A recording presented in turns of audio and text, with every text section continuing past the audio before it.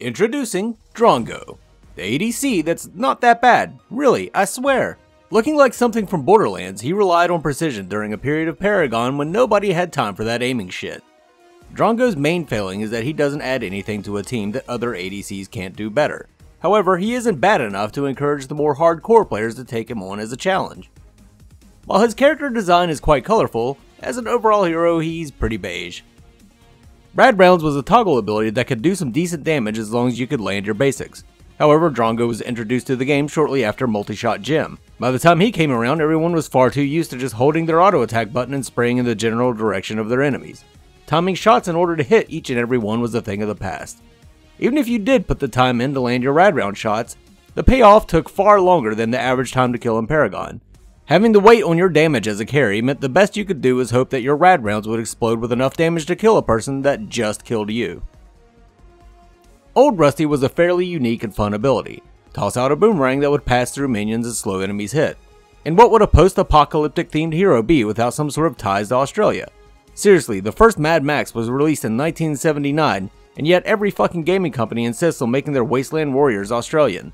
I've been to Australia, it's a beautiful country full of lovely people that are all a little bit crazy.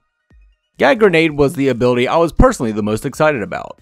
Finally a way for an ADC to defend themselves against the Countess onslaught. This theory really didn't hold up well. The small range and time for Gag Grenade meant that the Countess players simply had to step back and wait a second or two before skull fucking me with their swords. It did however make for a great team fighting ability if you could live long enough to use it.